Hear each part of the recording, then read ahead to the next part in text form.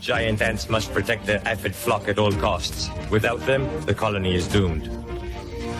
We tell you, many species of ants graze aphids. That is, they have herds of them on different plants that they control with their protection.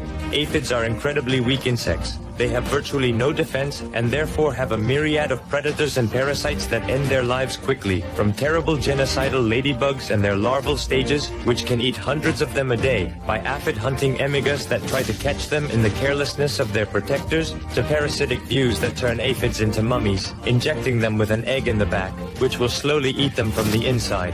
Therefore, ants and aphids have formed a perfect symbiosis. They make honeydew from plant sap and thus feed the ants. In return, the entire army of the colony must fiercely protect them from their enemies.